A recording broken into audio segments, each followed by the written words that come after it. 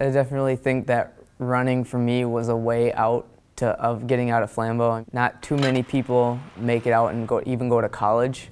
Having a scholarship has meant everything. I mean, I've had help from my tribe. I've had help from donors here at UWM.